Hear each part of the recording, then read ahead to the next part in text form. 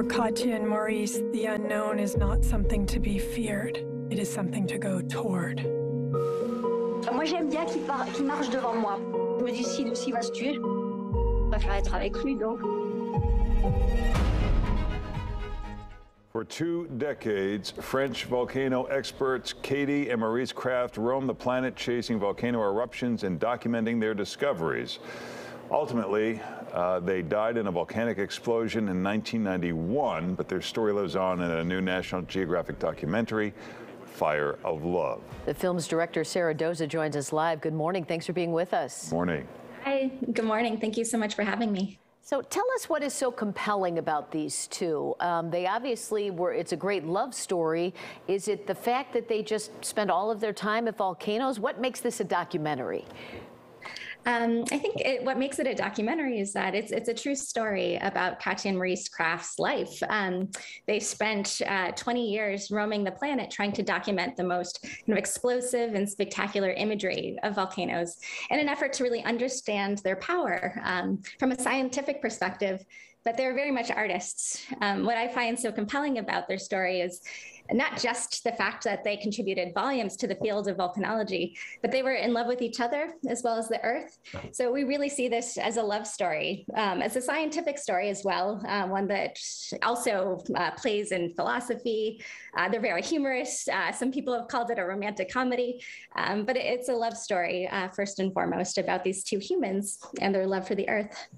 What is it that they're trying to figure out about volcanoes? Katia and Maurice were trying to figure out everything they could about volcanoes, how they worked, how they functioned, from the science of chemistry to geology. Katia was a trained geochemist, for example, and Maurice was a geologist. But they really saw their largest contributions really being their camera work. They were able to capture this fleeting phenomenon, that are volcanic eruptions that never happen in the same way twice, to the screen through their work. They were able to document it so it could be studied time and time again. So that was one of the things that they really contributed to the field that continues to live on, even though they died 30 years ago in an eruption themselves. So some of this footage, is this as close as anyone had ever gotten to a volcano at that point? I mean, now obviously there's drones that can fly over things, but is that what's pretty amazing about what they did? That's them standing by the mouth of the volcano. It is them standing by the mouth of the volcano, yes. And as far as we know, it's the closest people have gotten with cameras to erupting volcanoes. Of course, people through millennia have been curious about and exploring volcanoes.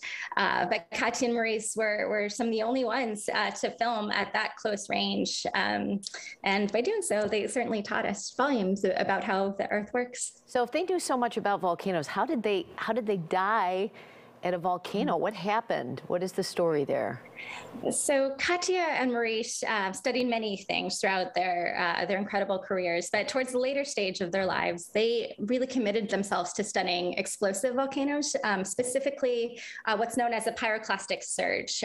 That's essentially a burning hot gas cloud that can travel about 130 seconds or 130 miles per second, I believe. So extremely fast, extremely hot, one of the most dangerous forces on the planet. Katia and Maurice thought that if they could capture an image of a pyroclastic surge, they could use that image to help governments, officials, and people who live, at the base of volcanoes to understand this force in an effort to evacuate with enough time, or to create warning signals to teach people really to live in relationship with volcanoes. However, it was in the act of filming a pyroclastic surge on Mount Unzen in Japan, alongside their dear friend and guide, Harry Glicken, that they ultimately lost their lives. Well, you can see Fire of Love in theaters now. You can go to films.nationalgeographic.com, and you can follow Sarah on Twitter. Thank you. Thanks, Sarah. Thanks so much for having me. Time now.